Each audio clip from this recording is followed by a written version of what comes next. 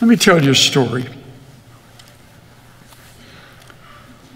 Years ago, when I was about, toward the end of my time at the seminary as a student, maybe I was in my end of my second year, into the third, Cynthia was carrying our child and realized that things weren't right in the pregnancy.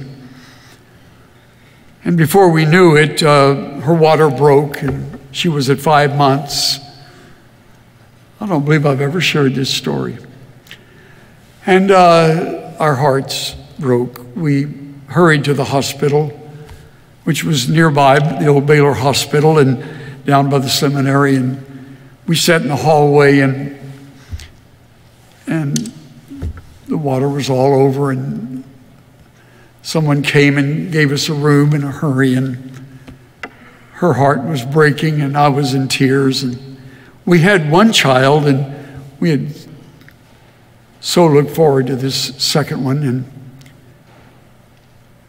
so she went in and was cared for at the hospital, but the heaviness of her heart put her in a depression that really took its toll, and she wasn't getting better.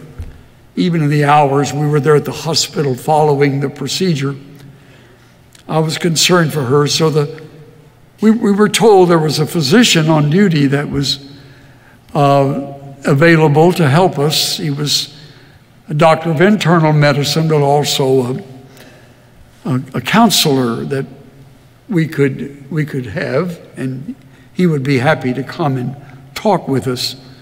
So we began a relationship with him. She was, of course, released from the hospital, but the depression didn't go away, and so we remained somewhat close to this physician for a period of time. I noticed when we visited with him that he, on occasion, would have those barbs he would shoot in our direction. When he found out I was studying for ministry and she was going to be a minister's wife, that set him off. He's clearly an unbeliever. His credentials were magnificent. Very, very well trained. I think he was a Harvard Medical School grad. He had done his undergraduate work at an Ivy League school. The hospital held him in high regard and saw a real future for him. I became increasingly more concerned about his soul, because he never missed a chance to take a shot at our faith. And I finally wearied of that. So I asked him on one occasion, could I meet you at the hospital and we have a bite of lunch at the cafeteria? He said, well, that'd be great. I'd love to do that, Chuck.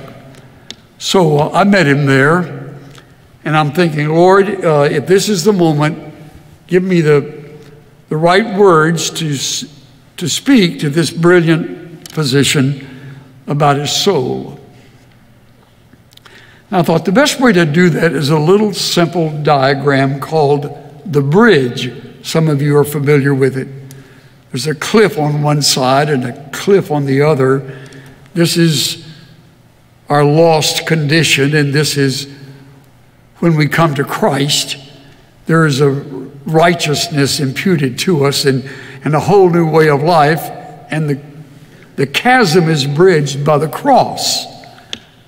And so that's the bridge in this illustration. So I said to him, Doctor, I'd like to show you in simple words what it means to believe as we believe. And I took a paper napkin from that table and I opened it up and I drew with my ballpoint pen the cliff on each side and the cross in the middle. And I said, just, you understand, as bright and as capable and competent as you are lost. And without Christ, you can't know in eternity a relationship with God.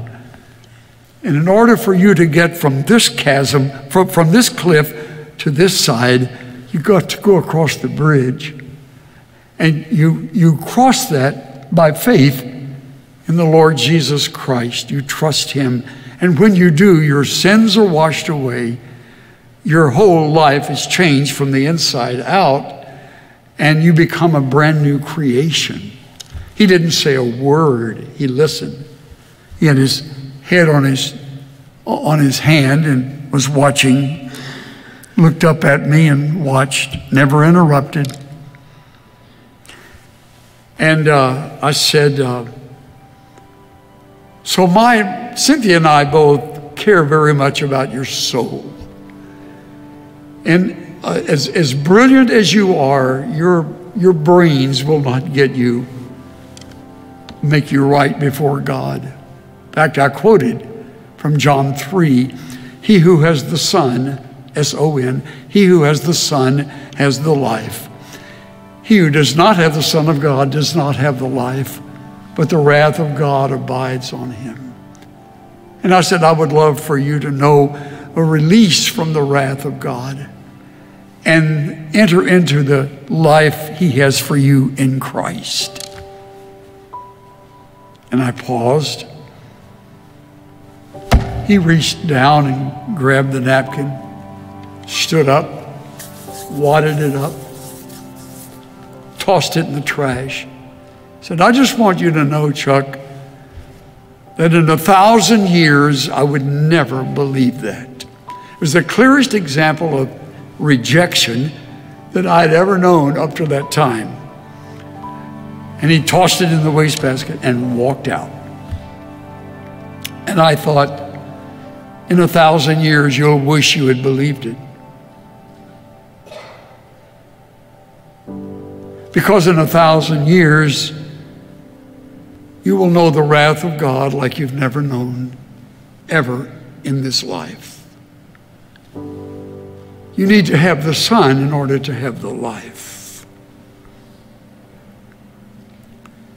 If you will, I offered him the morsel, the gospel, as lovingly and as carefully and kindly as I could. It didn't take him 3 seconds to reject it. As far as we know, he has never been interested. We saw him rarely following all of that. He really brought us little help. She recovered and moved on. She was pregnant again. We had our second child and then went on to have 2 more.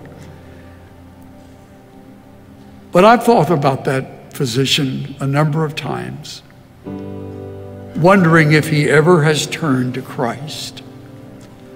I pray that he has. Today, my thoughts are more on you. If you've never trusted in the Lord Jesus, if you've never moved from this cliff to that one by crossing over the bridge, today's the day to make that decision.